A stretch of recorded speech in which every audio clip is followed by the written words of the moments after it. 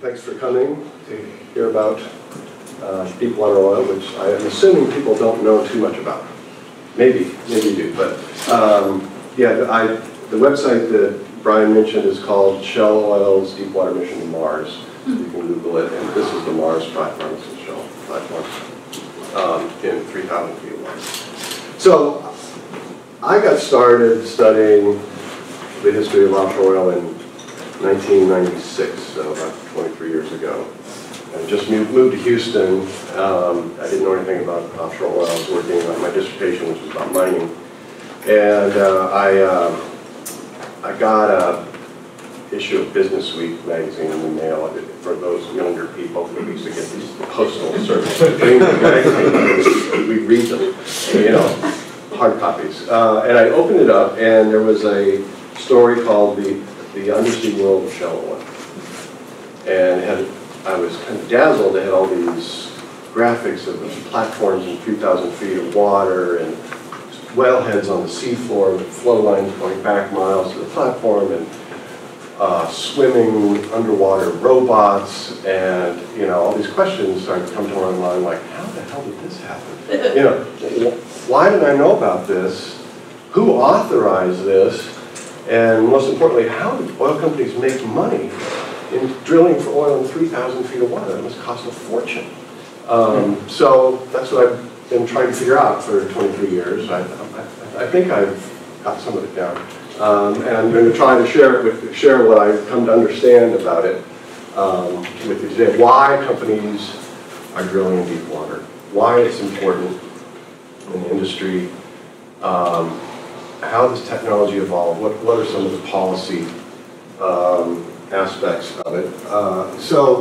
And I have a bunch of slides and mostly images, so I'm not going to bombard you with text on the slides.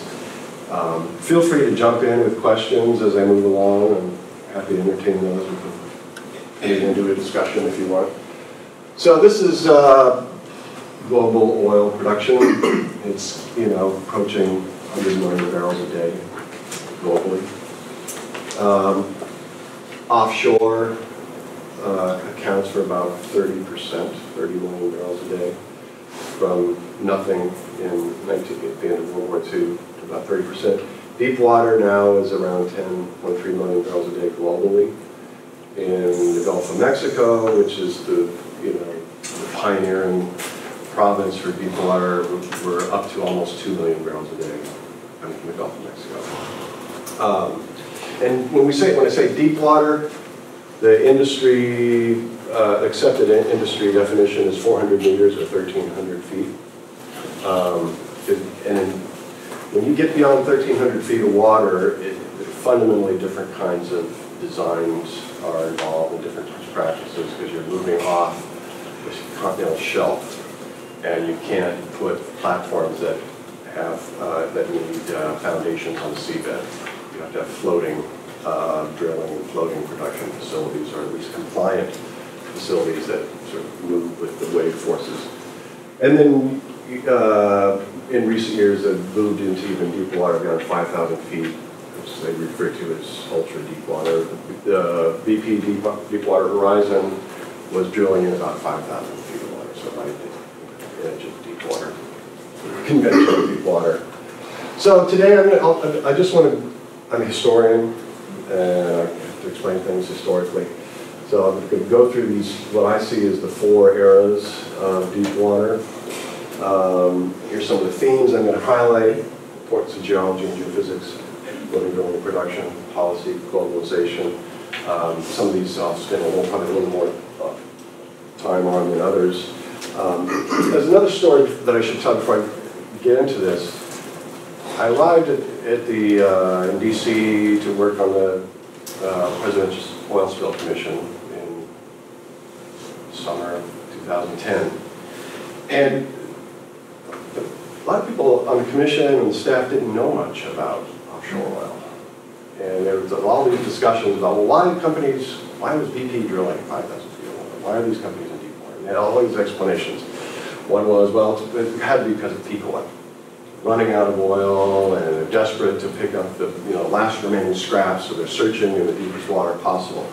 The other explanations, well, the easy oil has been either produced in the United States or under government control in OPEC nations, and this is the only place left to look for oil and gas.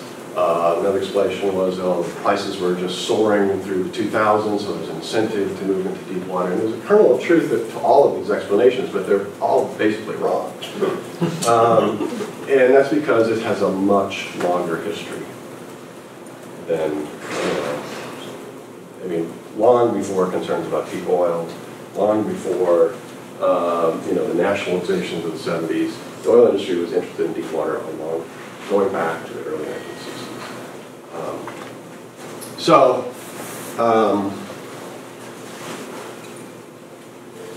I should say, yeah, you're probably going to get to this, but did the activity ramp up a lot in the last decade or two? I mean, it started, okay. People date deep water at around 1995 in the U.S. in the Gulf of Mexico with a shell platform called Auger, and then Mars was the second, sort of, fundamentally different floating compliant structure. But I'm going to sort of talk about how the industry got there. So yeah, if you look back at this, it looks like it kind of starts here. But yeah, right about, the mid-90s, when you're looking at this as production. But of course the story is longer than that. I should say that prior to 2006, the industry discovered about 60 billion barrels in deep water. And then between 2007 and 2012, another 85 billion technically recoverable barrels. The projections going in the future, and I'll talk about this at the end, some people say that half of the remaining conventional oil reserves to be discovered will be found in deep water. Gulf of Mexico is the mature offshore province. This is, you can't see it very well, but all these dots are platforms, and the dark blue ones are ones that have been removed. So over time, there's been about 6,000 platforms installed in the Gulf of Mexico of all of varying water depths. The light blue ones are still ones operating, and these are all active leases. And you can see the concentrate. This is the deep water. This is, for administrative purposes, the deep water line. It kind of follows the continental shelf. So leases inside that have a 5-year term limit. Between 1,300 feet, about 5,000 feet, they have an 8-year term limit, and then beyond, 5,000 feet, you have 10 years to work your leases. So these are all the active leases right now. If you look on the website, I actually have an interactive GIS map, so you can go in and look at every lease, every pipeline, every well has information about it. These are shipping fairways where it's a lot of ships to get in. You can't put a platform in these fairways. So the name of the game in the oil business is finding as much oil as you can for as low cost as you can before your competitors. And since the 1930s, the way that companies try to gather as much information as they can from the subsurface before they ever drill a well. And seismic surveying seismic reflection technology was something that developed in the 1930s. So you have a sound source. At that time, it was dynamite. And you would create an acoustic signal that bounce off subsurface layers, and you'd collect a geophone that was onshore, or hydrophone that was offshore, and then it was recorded on magnetic tape in analog form, and you process it onto paper records and sort of try to interpret the squiggles and match it up with the geology. But in the early 1960s, there were one of the foundational technologies that has led to deep water was the introduction of digital recording and processing. So before most industries in the world adopted digital technology, they were using it in exploration. In fact, oil companies have the most powerful computers. They have ever since the 1960s. I just read a story about E&I, the Italian company, they just installed a supercomputer outside of at their headquarters outside of Milan that can process 18 petaflops of data, which is a quadrillion floating point, what's it called? I had to look this one up. Floating point operations per second. That's 3 times faster than Facebook's fastest computer and 2 times faster than NASA's. And this is just the Italian one. So they started, and every innovation in digital technology, digital seismic technology, was proved and commercialized offshore since the 60s forward. Because it's expensive to outfit a seismic crew on land or offshore, but there are a lot more economies to scale to data gathering offshore. There are no forests and ravines and mountains and landholders to negotiate when you're offshore, so you can collect a lot more data over a crew month is how they measure it. And so, you know, the cost per data or per profile is much lower offshore. And so companies started using digital technology and getting much better signal to noise ratios, so you can filter, you can use digital methods to filter out signals and manipulate the data, just like you can do with any kind of, you know, audio signal or any kind of digital data. It's, you know, so it allowed companies to get much greater resolution of the subsurface. The other foundational technology was floating drilling, also around the same time. Semi-submersibles, so this was the very first semi-submersible. Deepwater Horizons was like a 4th generation semi-submersibles that have these pontoons underneath and anchors that moored into place. And so you can drill without needing any kind of attachment to the sea bottom. So theoretically, you know, drill in any depth of water. And that really changed the game in the early 1960s. At the same time, there's another floating drilling technology. They're called drill ships, and they're dynamically positioned. Both of these were, again, Shell guys invented these things. Dynamic positioning is that you don't have any anchors or mooring lines. You have thrusters underneath, and you take readings from the sea and communicate those to the thrusters, and they position the ship exactly where you want it. And so drilling moved to dynamic. These eventually were dynamically positioned. Everything out offshore now is dynamically positioned. Not just the drilling vessels, but the crew boats and the work boats. Everything is DP. So if you go to New Orleans and get off and leave the airport, you see all these billboards, DP training. People doing technical training to be DP, dynamic positioning operators. I'm trying to move quickly because I don't want to use up too much of time. Those are the 2 foundational technologies: digital seismic, floating drilling, that push the industry into like 500 or 600 feet by the end of the 1960s in the Gulf. Also in the North Sea. Well, not the 60s. North Sea started in the early 1970s, but they were immediately going into those depths.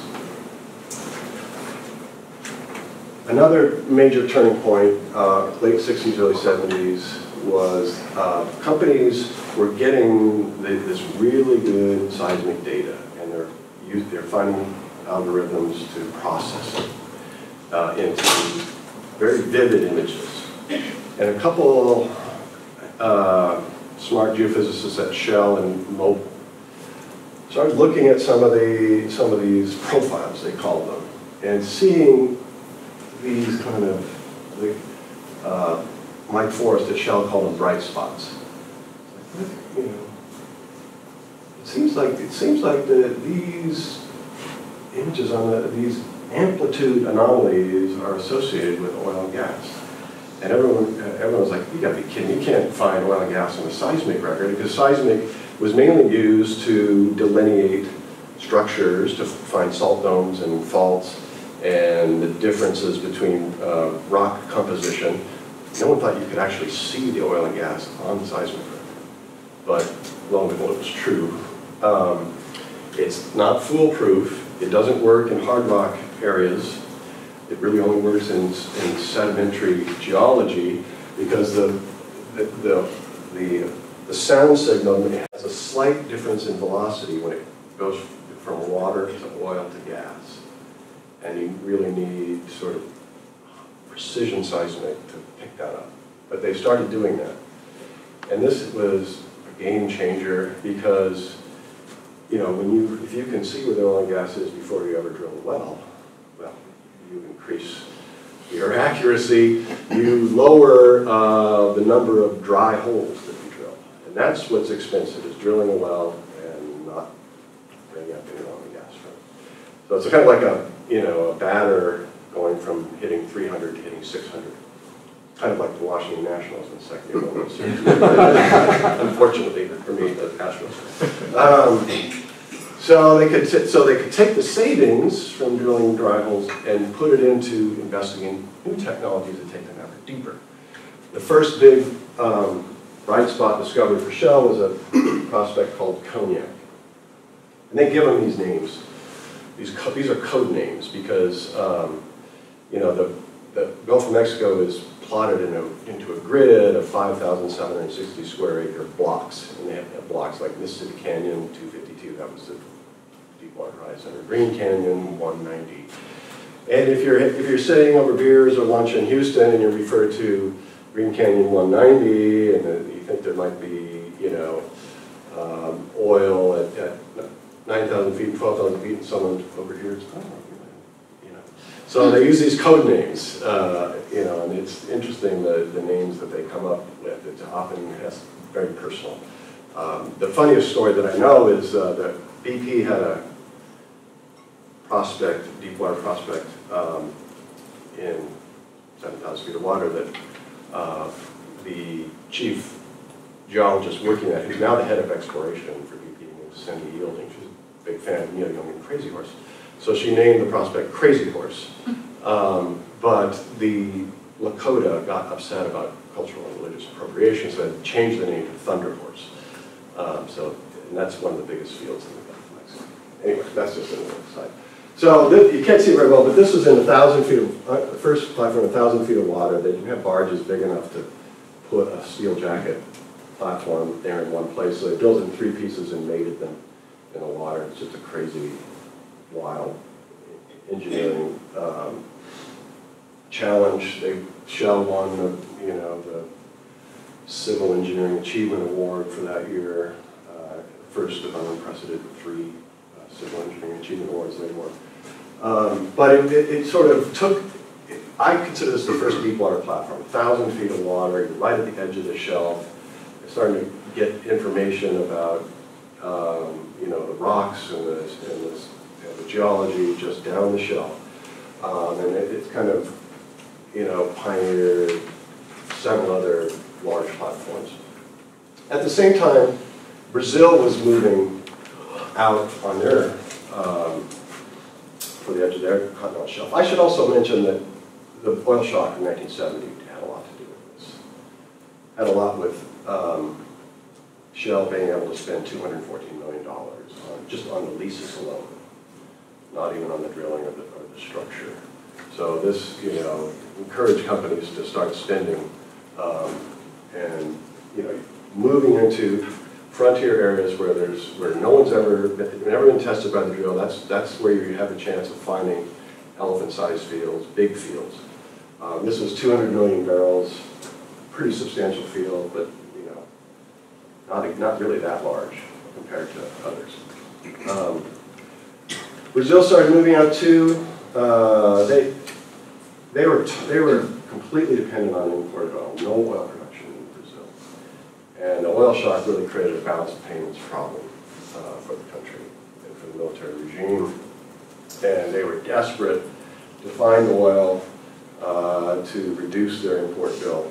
And they made some discoveries, but they didn't have time to wait 4 to 7 years to build a platform like Shell's Cognac, so they adopted a temporary production system where they used a tanker and used wellheads on the seafloor, which Shell had also pioneered in the early 1960s, but it's very finicky to have wellheads on the seafloor. There's all sorts of problems with them. You know, high pressures and temperatures. You'd much rather have them at the surface. But to get the oil flowing quickly, they put these wellheads on the seafloor, and they bring the oil to a tanker, and it fills up, and you bring a shuttle tanker, and you take the oil back to shore. You don't need a pipeline, like you do with the other platforms. And this is called a floating production, storage, and offloading facility, FPSO. So it's really, and then Shell and Petrobras started competing and cooperating technically. Petrobras, even though it was a state-owned oil company and under military control, did brought in a lot of technical expertise from the United States and from Houston to process their seismic. They were using bright spots to make these discoveries in the Campos Basin. So Rio de Janeiro is right here. It's right off Rio de Janeiro State. And so they were sort of keeping in step with each other. Of course, they didn't have the same kind of financial constraints because it's a state-owned oil company run by a military regime. Throw all sorts of money at that. So I assume this is kind of implicit in the way you set this up. But so if you think about the 60s, 70s, this is happening with deep interest and focus within the oil industry, obviously, although within particular firms more than others. I take it that the awareness of what's going on is spotty amongst NGOs, government agencies, maybe some financial analysts, but not many. No. Well, no, financial analysts, no. Right. I mean, but just a sort of a typical lag of the rest of the world. This is the whole thing about offshore. It's out of sight, out of mind. I mean, it's not there. You don't see it. And it's way offshore. Unless it's California, where in the 60s they built them. The shelf in California falls off real fast. You can hit a golf ball in 500 feet of water. And the Gulf of Mexico is different. You can go 20 miles out and still be in 10 feet of water. 30 miles out. So it's very gradual. That's one reason why the companies sort of did their trial and error experimentation in the Gulf, because you could move slowly out.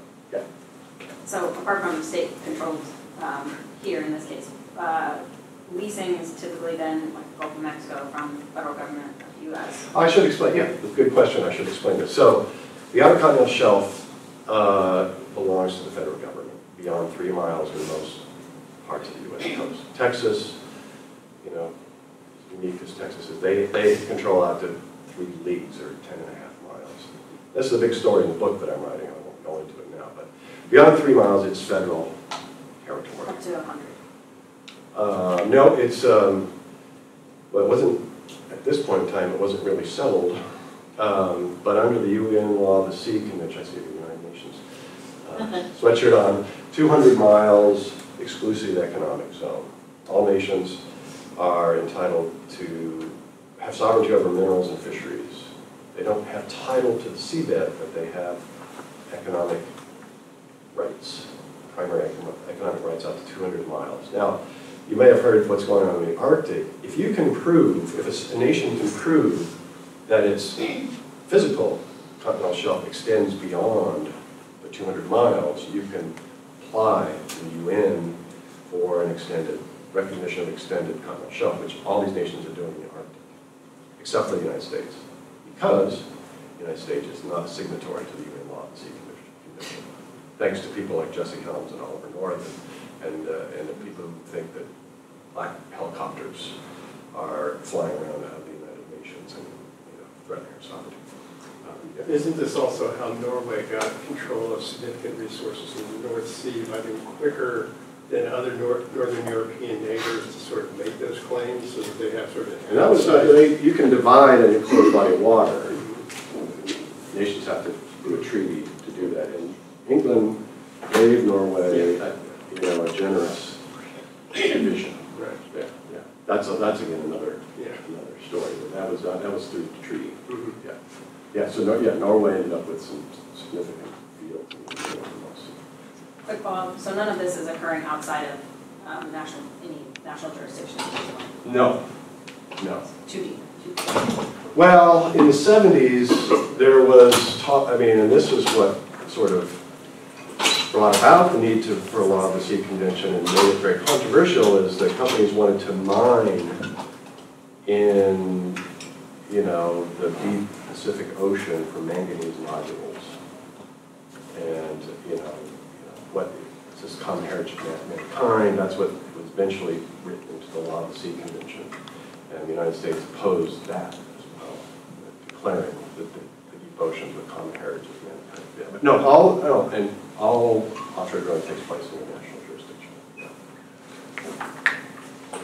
Okay, so beyond the shelf, this is where politics comes in. So Shell installed Cognac in 1,000 feet of water, paid $200 million for the leases, and companies started to get frustrated that the government was rationing out these leases, these 5,760 square acre blocks, and they weren't getting it, they weren't providing enough opportunity. Because it would, the way it worked is that you would submit, they would ask the company for nominations, and then the Bureau of Land Management this time would sort of select, okay, well, this block, this block, this block. But oil fields, extend beyond those boundaries, and companies wanted to be able to collect multiple blocks. Well, the way it worked in the 70s, if you made a discovery on an oil field, but the field extended into an additional block, that comes up for auction, it's a sealed bid auction, and everyone's bidding on it. It drives the price up. They started complaining to government, we need, you got to bring down the price of upfront prices of leases. The way it works is you go to an auction and you make it's called you put a signature bonus bid in. That's a bid, a price to obtain the lease. And then if you end up producing oil, you pay the royalty. But the bonus bids were just out of sight, driven up by all this competition, and they found a shortage of lease opportunities and rising oil prices. So they got their wish with James Watt, who became the Secretary of Interior under Reagan. And instead of just rationing block by block, Watt, who promised to lease 1 billion acres on the outer continental shelf for oil and gas, said, okay, we're going to move to this new system. This was suggested to him by the oil companies, area-wide leasing. So we're just going to throw these whole planning areas up for auction. You can bid on anything you want, and as many as you want. We'll lower the minimum price that will allow you to. So companies went into these auctions between 1983 and 85 and especially Shell, scooped up dozens and dozens of these deep water tracts in contiguous leaseholds. They created these inventories where they were sure, and they paid a pittance for bonus prices, because throwing this all open, drove down the competition. You'd have 10 bids on a lease prior to this, and then you'd have, sometimes no more than 1 or 2. And they were able to collect huge inventory leases. And that was important because you have to also remember that it sounds like it's just like marching forward, and the companies are driving this, and the leadership of the companies are all behind this. It's not the case. At every step of the way, it was a hard sell to the upper management to move into ever deeper waters. Presidents of oil companies did this. They were scared as hell of this stuff, and they didn't want. It was scary. This is scary stuff, but it's really the geologists and geophysicists said, we can make this happen, and the production engineers, yeah, if the price is right, we can find a way to produce it. And so they, but by having this cheap leasehold, they would not invest in the technology to develop oil without it, right? I mean, it wouldn't make any sense to spend all this money in technology if we weren't sure that you could get a lease that you consider an affordable price and have a large inventory where you can, apply this technology.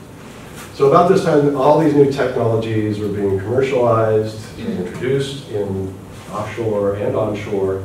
I'll try to go through these fairly quickly. High oil prices helped out.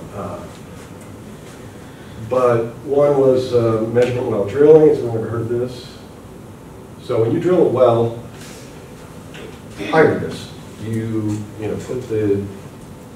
drill down, big long drill stem, thousands of feet.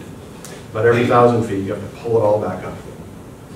And you put down logging tools that can take measurements and tell you what kind of rock you're in or what the pressures are. So you run your log tools, drill another 1,000 feet, pull the stem out again, run your tools. It takes a long time. Well, in the 1970s, they developed a kind of what's called a mud pulse telemetry system where you could log while you're drilling, so you don't have to pull the drill stem out. You have to, double, triple the speed of drilling. And this is also important for fracking, this measurement while drilling. Top drive system. You imagine a drill pipe, it's like a straw, like a metal straw. And prior to the 70s, you had something called a Kelly joint and rotary table. And it's like if I had a straw and I was turning it like this, the force was being applied horizontally. That's how you turned it. Well, the company named Oil Well Varco developed this top drive system. That's like taking a power drill and drilling it down. Yeah. Quick question: they weren't using turbo drills with the motor at the bottom? Yeah. I mean, they're electric, and then turbo drills. But there's still nothing like having a 1,600 horsepower engine, pushing on the drill stick. And then you got steerable motors. So now you can drill fast. You can drill right to where you want, and you get information back. So this really changed things. Other technologies, subsea wells, where you could, which you could tie back to a platform, were becoming improved. So you didn't have as many problems with paraffin and sand clogging them up. So you put a platform in on the shelf over a major oil field, but say you find some smaller oil fields. It doesn't make sense.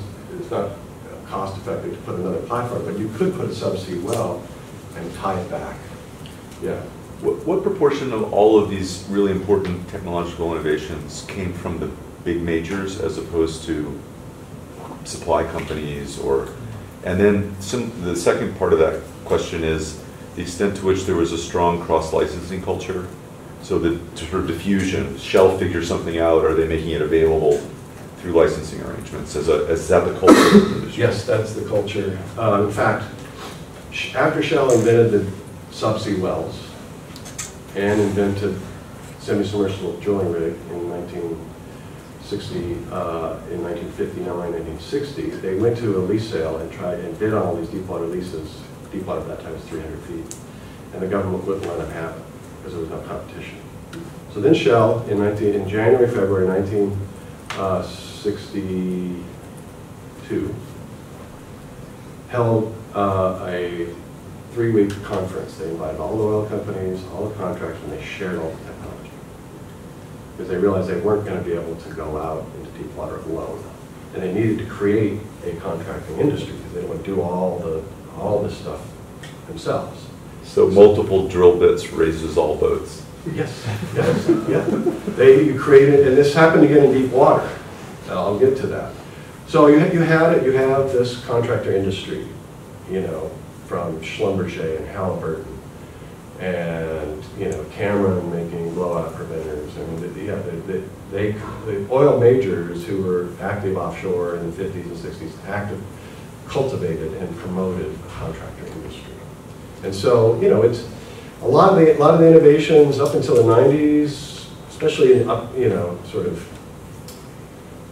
certainly in the geology and geophysics side, happened in oil company research laboratories until they shut those down in the 90s and started encouraging contractors to do all the R&D. But you also had, a lot of the contracting industry for offshore is vast. So there's an annual conference in Houston called the Offshore Technology Conference, and they get somewhere between 50 to 100,000 attendees every year from around the world. 100,000, maybe 150,000 oil prices are high. Oil prices are low, maybe near 50,000 showing up. It's a trade show and technical papers. So, the oil companies, they don't compete on drilling technology and production technology. They would like to have this diffused as widely as possible. Where they compete with is geophysics, finding out where the oil is. And that's what they hold very close to their chest. So, does that kind of answer? Yeah. Yes. I mean, I can run down the names of all the, you know, What they're you have not the gonna- drilling contractors, you have the well services people, you have the transportation and supply part of it all, and those are locally Louisiana companies who've now grown into big. You have mud logging companies. Anything that you could think of as a diviner's rod that you keep to yourself. Right, yeah. Catering companies, helicopter companies. Started using helicopters in the 1950s. A lot of Vietnam vets fly helicopters out to these platforms. Remotely operated vehicles, when you get below about 1,000 feet, it's too deep for human divers. You have divers doing a lot of the underwater work on the shelf, and you get below 1,000 feet, you can't, you know, it's too dangerous. So they developed these, you know, remote control robots that do all the work on the seafloor and do all the maintenance and pipeline repairs. And, if you're, you know, for those still looking for an occupation, you can make a cool 6 figures flying one of these things offshore. It's kind of like video games. So it's for the video game generation. You know, I keep encouraging my son to, you know, look at this.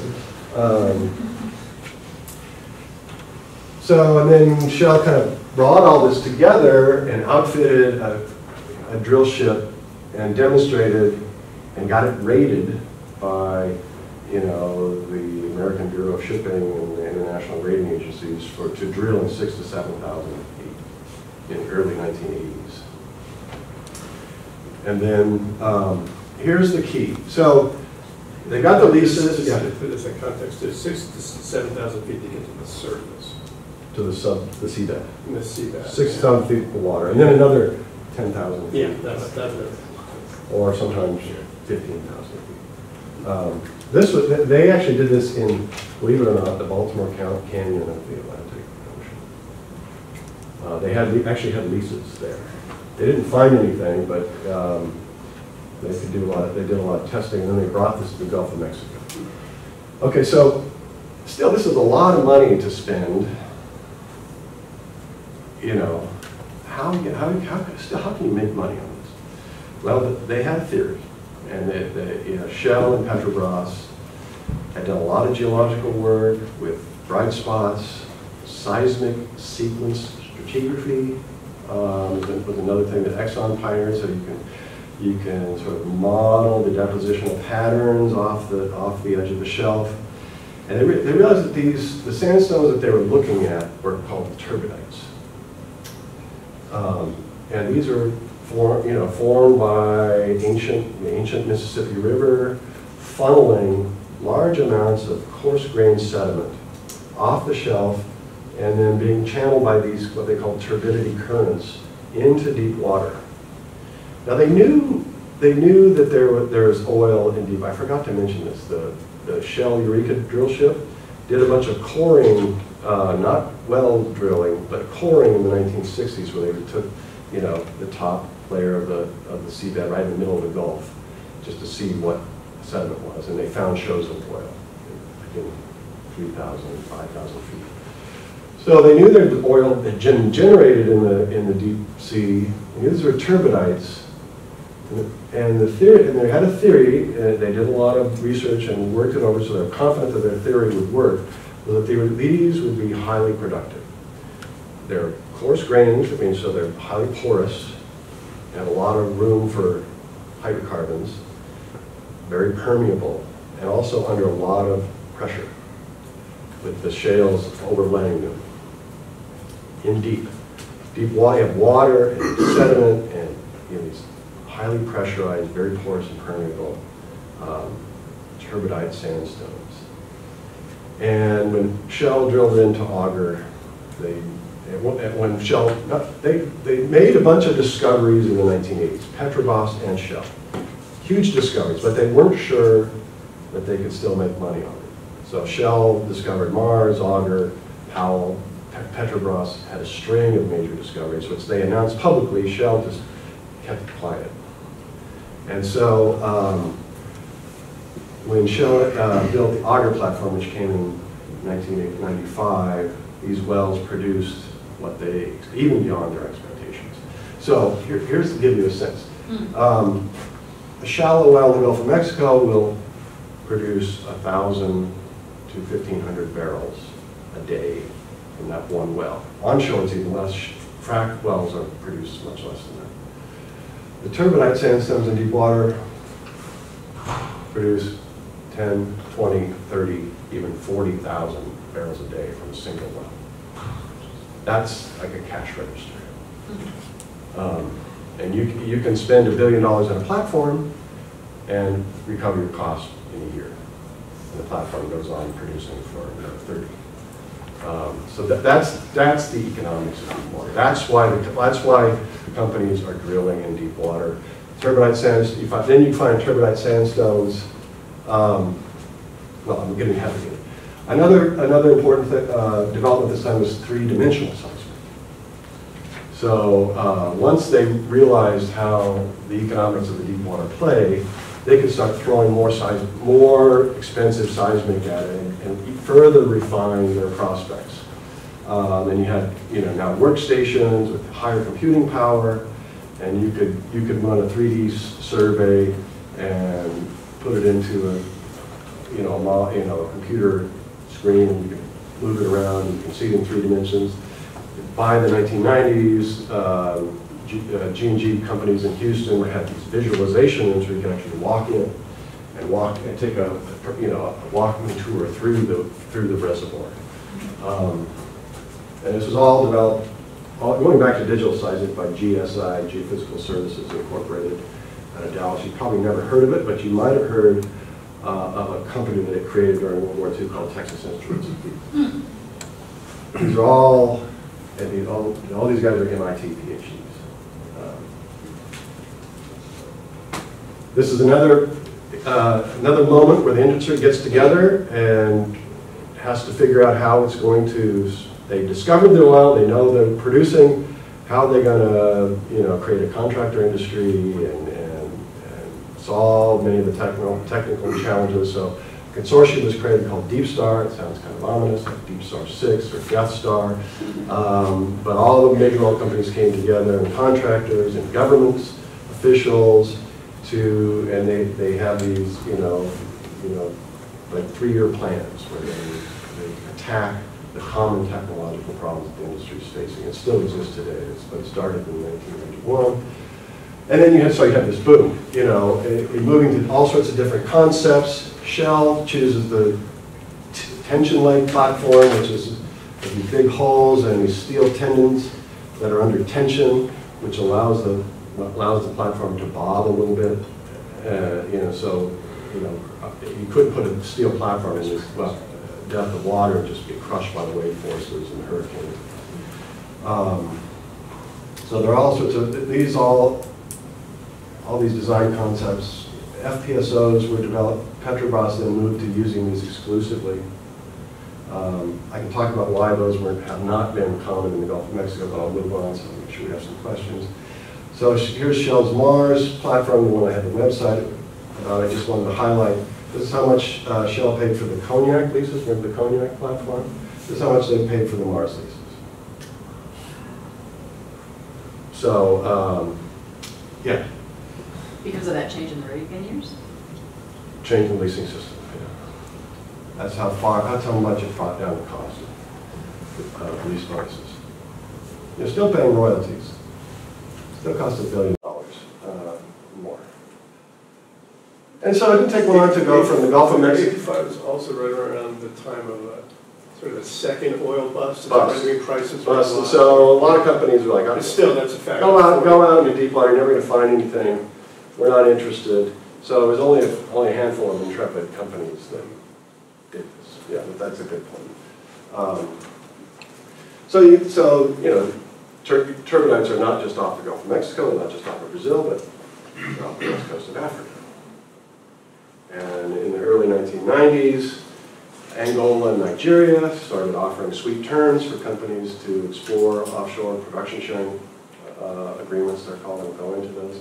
Huge discoveries off of Angola, and mostly off of Angola. Big discovery off of Nigeria. I mean, ELF, French company ELF, in 1996 made 2 billion barrel discoveries off of Angola. So, you know, So not as much though in the river deltas in Asia. they were, that's still, yeah, there wasn't a lot of success there. I think it's mostly gas prone, looking for oil. I know they were, you know, looking, they didn't have as much success.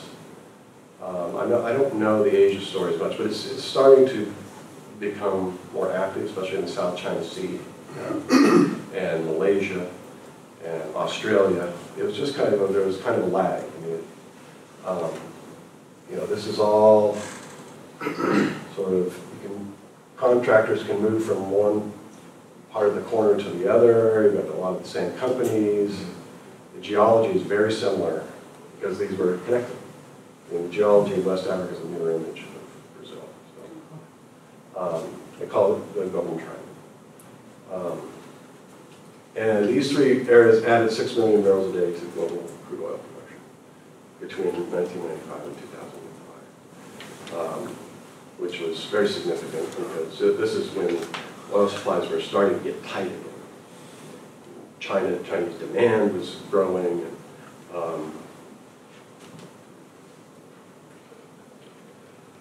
the other big development in the late 1990s was, again, increasing computing power, allowed for better imaging even beneath the salt. So a lot of these regions, especially Brazil and Gulf of Mexico, have a lot of salt. And in early deep water, you're drilling into these little basins here that are between the salt. Salt traps oil. The problem is with seismic prior to the mid-1990s, you couldn't image beneath the salt because it deflects and distorts the signal.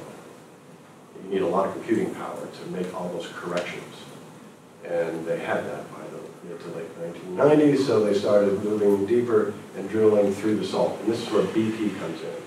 They leapt ahead of Shell into 7,000 feet of water and started drilling subsalt deep water wells. And Brazil was doing the same.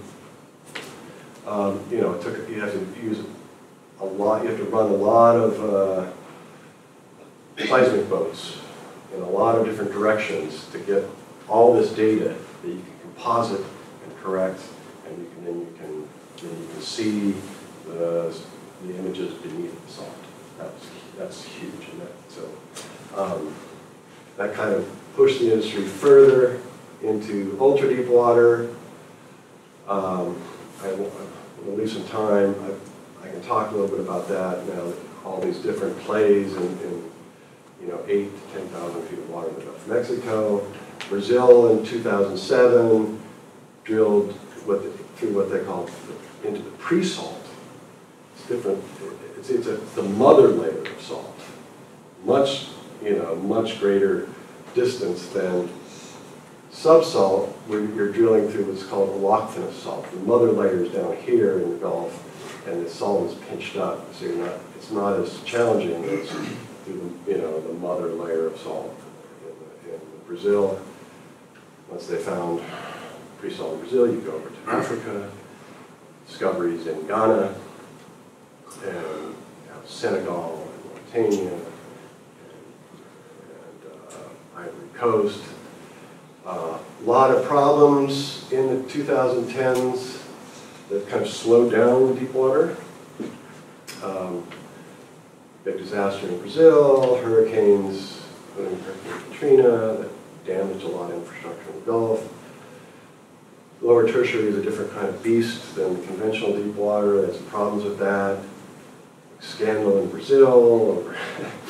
I don't know if you paid attention to that, it's still sort of reverberating in that country, Deepwater Horizons, and then big crude oil price slump, and people's companies sort of lost their appetite for deep water until about last year. Now it's picking up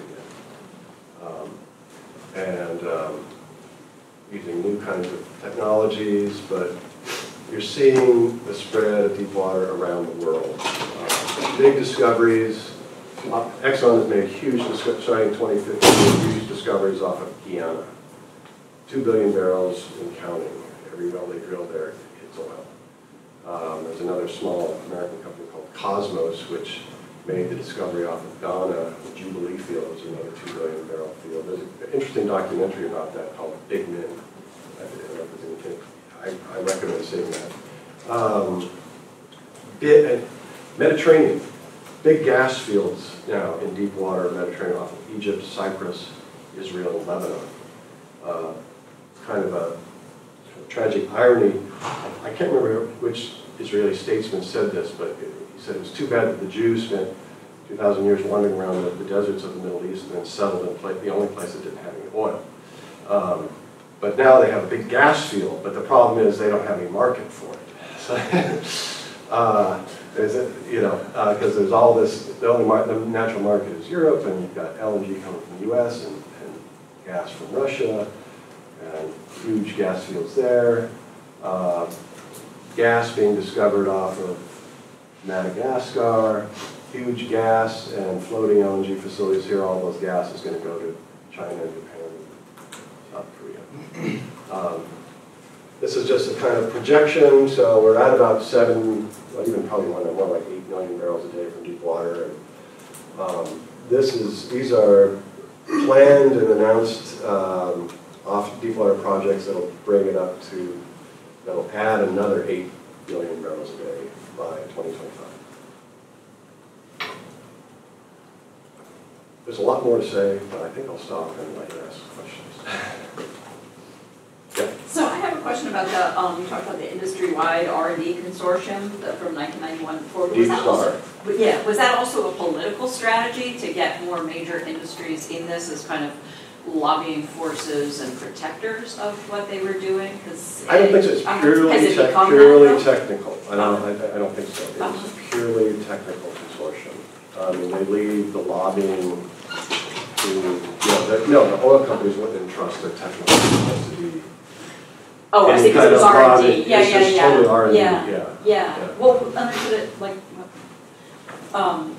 so you have like groups like Greenpeace and others saying leave it in the ground, right? Yeah. And this huge thing is developing. This is the issue, right? Yeah. So where does this? So where does this fit into the climate change issue problem? Yeah. Okay.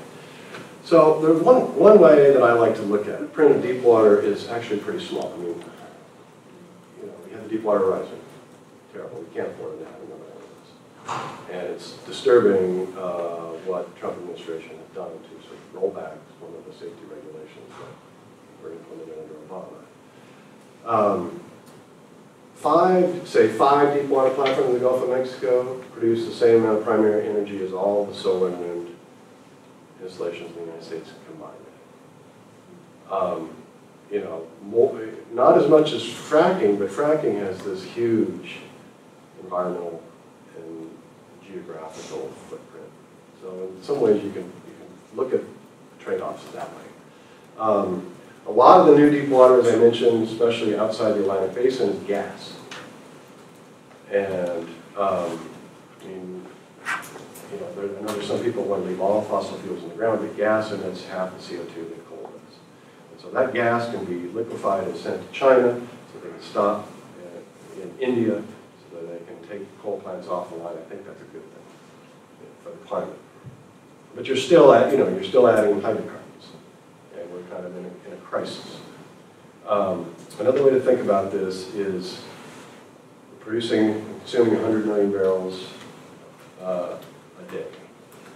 Now, the natural decline for most oil fields, globally, is because of natural depletion, we lose about 6 million barrels a day.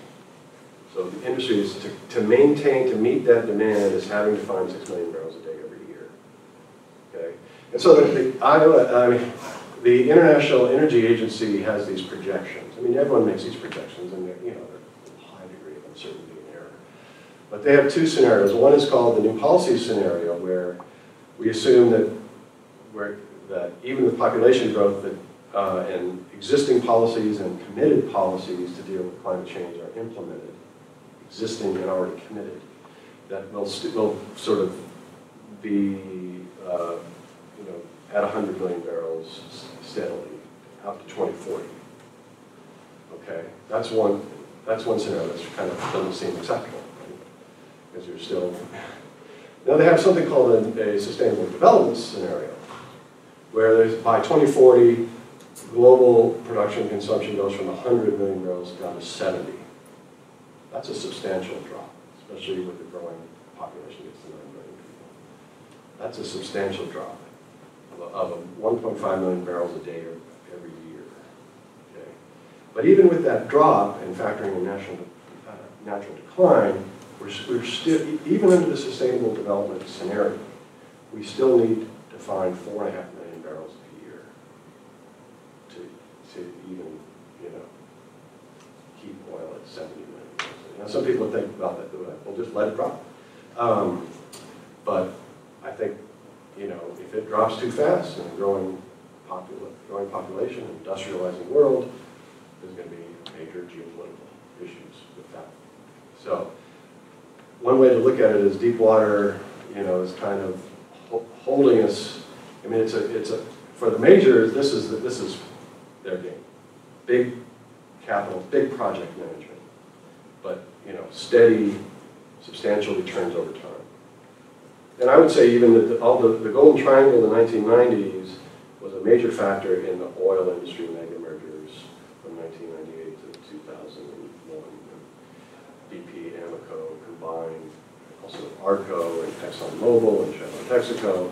This allowed them to amass the kind of capital and project management expertise and political heft to take on these projects.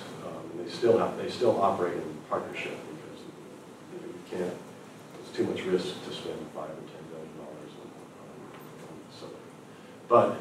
But again, you're locking in this new fossil fuel infrastructure, which is troublesome. Yeah. Just a quick question. I'm wondering, is there a longer history to this even with exploration in the Caspian, for example? Why Shell, I guess, and why in the 60s? Does it extend even further? The Caspian, well, yeah, go back to Baku in the 1890s, but they didn't start going offshore deeper in the Caspian until the collapse of the Soviet Union. And it's not really deep water in the Caspian. It's much easier, except when you get up north, where you have a lot of ice. And so Chevron has this big development called Kashagan, which has cost them, I think, $60 billion so far in counting. And they're not really even producing oil yet from it, or just starting to. That's a different. And it got American and British companies tried to go into post-Soviet Russia and the Central Asian countries, and it didn't turn out very well for them. Although BP and Chevron are there, but there's a whole bunch of different companies. It's kind of a political game. Why Shell in the 60s? Well, that was the subject of my 2007 book. So that's the question I tried to answer in that book, why Shell and not other companies.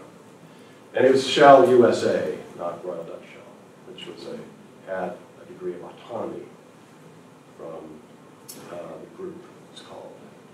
And I could go into that. I could talk to you more about that. Yeah. Two questions, I guess. One, we see like the Northern European oil companies becoming big players in offshore wind around the world, especially also in the northeast of the U.S. Do you see the U.S. oil companies making similar plays with their experience with deepwater oil? But the companies, but certainly the engineering and fabrication and installation companies that install structures offshore. Those are not the oil companies. I mean, they're just the leaseholder and operator. But some of the big construction companies. So there is a lot of transfer technology from certainly the environmental loads and engineering with offshore platforms that can be applied to, and are being applied to wind structures offshore. So I don't think it's so much that, well, the oil companies might someday decide that they want to invest in wind. They're saying they're going to at some point once it gets profitable for them. But no, yeah, and deep water wind is the big thing now. When you put these, if you can find a way to have maybe some kind of compliance structures out in deep waters and build these giant turbines where the wind is always blowing. That's what they're looking at. I think there is a lot of crossover with the fabrication side of offshore. Yeah. So you talked about how like the leases for deep water, super deep water depends like 5, 8, or 10 years. What happens at the end of these leases, right? So like are they released? And is there an incentive for companies to just like deplete all the resources while they have their initial lease? So these are called primary leases that they buy at the auction. So in deeper water, they're given a longer time to see if there's, to prove it up, to discover oil and then find a way to produce it. And if they don't make a discovery, by the end of that 10-year term, they surrender the lease to the government. If they do make a discovery and file for a development plan, then they're given a producing lease that lasts as long as they're able to produce oil. At the end of that time, they have to remove the structure. And this is a big issue now, decommissioning. I told you that originally 6,000 platforms, now it's down to 3,000. So there have been 3,000 platforms removed. And this is an industry unto itself. Plug and abandonment, decommissioning. Where companies go in and they take these structures out and scrap it. There's an have you heard about rigs to reefs? Anyone heard about the rigs to reefs issue? So these platforms, after being there for 30 years, are teeming with marine life. Oh, wow. They become reefs.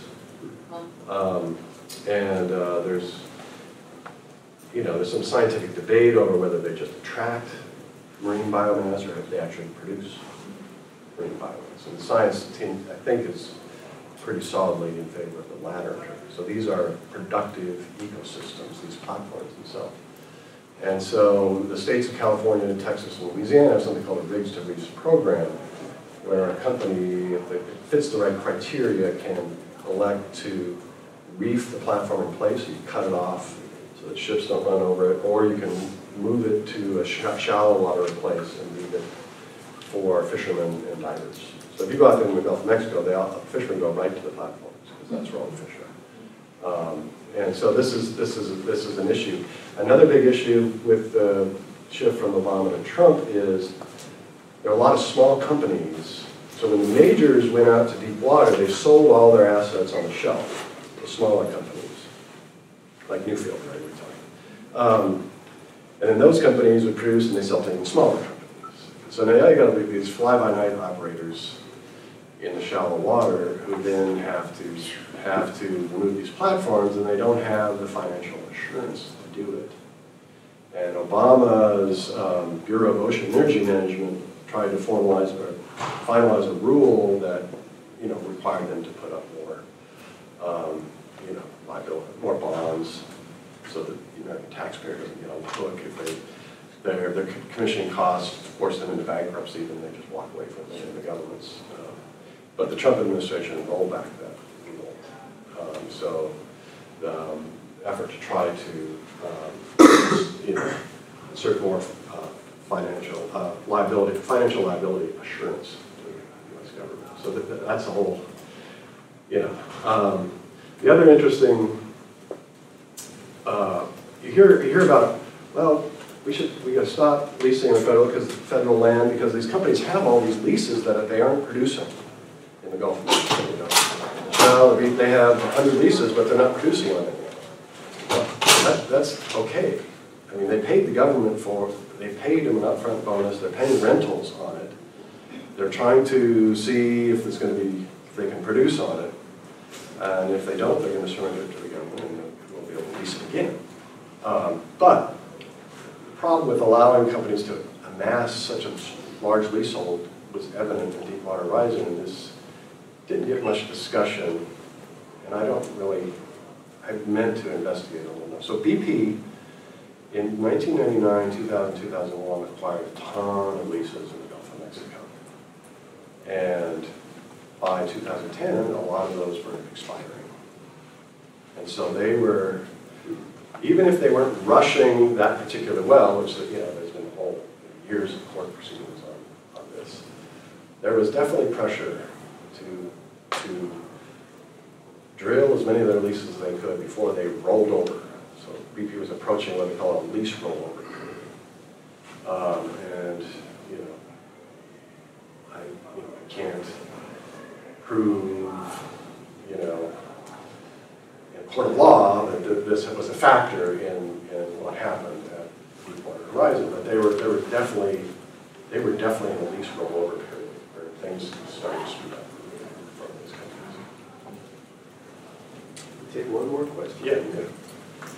You see a recent shift in the financing community's hesitancy towards funding a lot of these investments in drilling, onshore. And so I'm curious because oil prices and poor returns, etc. And I'm wondering if this mindset has also how this mindset has applied to deep water drilling. Well, if you read some of the trade press, you see some discussion about maybe private equity is getting out of shale because it's so overloaded with debt and just wanting to stand still. And will private equity now want to get into the deep water game? And I don't think I'm qualified to answer that question. There are other smaller companies, and I'm sure some private equity money working in deep water, usually in partnership with the majors. So every one of these, and sometimes they become the lead, the operator. So there's usually a majority owner, and then maybe 2 or 3 other companies that have minority stakes, like the Macondo well, BP Deepwater Horizons was BP Anadarko, and Japanese company, I forget the name of it. So yeah, there is opportunity in deep water for smaller E&P, exploration production focused companies, Cosmos, mentioned in Ghana, and they're also involved in Senegal. There's a British company called Tullow Oil. It's in Guyana, along with Cosmos, along with Exxon. There is discussion in the financial community about, should we invest in deep water oil? Should we, move our money from fracking and shale to, deep water somewhere? But then you see other people say, don't compare fracking to deep water. There's a totally different game, different players. Except the majors are also involved in shale, but just not to the extent that they are in deep water. And shale is still a kind of, a play for large independents now. But the majors are starting to swallow up these companies. So I think we'll, let people go if they need to leave. Okay. Would you be willing to stay around? Sure. Answer a few more Yeah. questions? Yeah. A few mementos of your visit to do. Thanks.